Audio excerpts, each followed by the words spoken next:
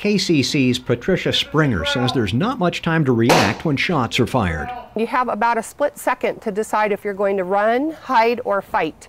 Springer didn't know if additional shooters were outside. We went into an office, we closed the door, barricaded it. I made a mock call to campus safety. Media access at the training was heavily restricted.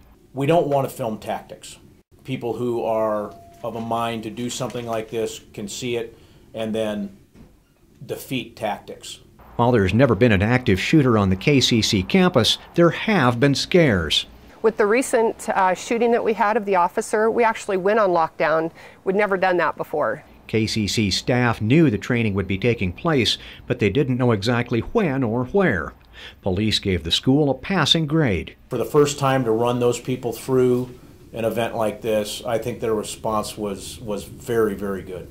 Springer hopes she never has to put her training to use. But if you don't take it seriously and you just think it's a joke, you might run into this problem in the future, and it's going to be real.